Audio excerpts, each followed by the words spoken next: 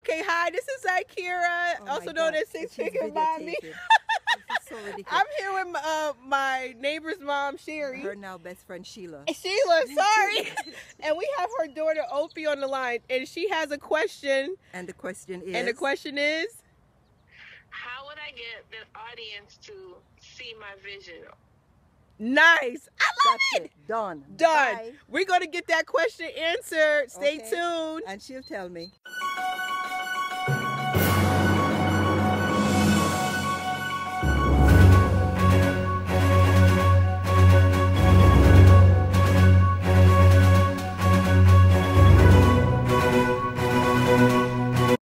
Here's the answer to your question. You talk about, well, how do you get your audience to see your vision, right? How do you get your audience to see your vision? That's the $1 million question. In fact, that's a great question.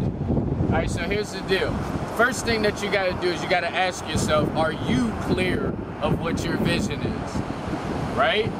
Now, once you clear with your vision, right? Once you clear with what your vision is, now I need you to do 4 things. All right, the first thing is I need you to master your craft. I need you to master your craft, Opal, and master your craft.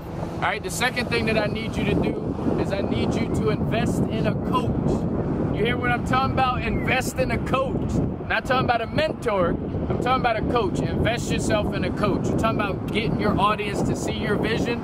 Invest in a coach is number 2. Number three is I need you to listen. Listen, I need you to go check out the Inner Success Radio podcast. All right, that's number 3. Go check out the Inner Success Radio podcast. And here's number 4. All right, you ready for number 4? Here's your number 4. Got to work your ass off every single day. Right? Even on the days that you don't feel like it, you got to work your ass off even on the days when you don't feel like it. That's number 4. Listen, here it is. Let's wrap it all up. Opal, listen to me. I want to wrap this thing up. After you do these 4 things, right? Listen, after you do these 4 things for a few years, you may even look back on your life.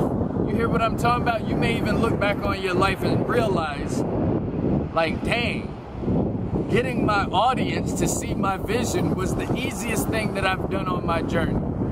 This your boy, Billionaire Brown. Thank you for your question, Opal. Stay tuned. Rich Before 30. Peace.